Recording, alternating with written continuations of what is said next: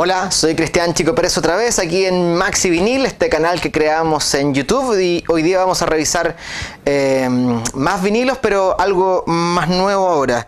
Esto es de 2010, es Bruno Mars.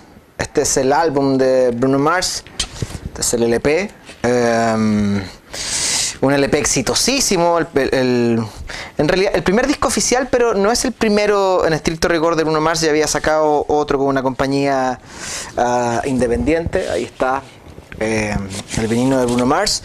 Este disco se llama The Whoop and the Hooligans, y de este disco hay un single que se llama GRENADE, que es el que vamos a escuchar hoy día.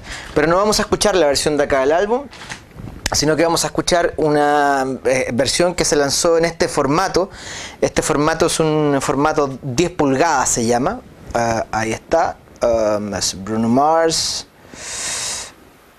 The Grenade Sessions, que es más grande que el de 7 pulgadas y más pequeño que el 12, obvio, claro.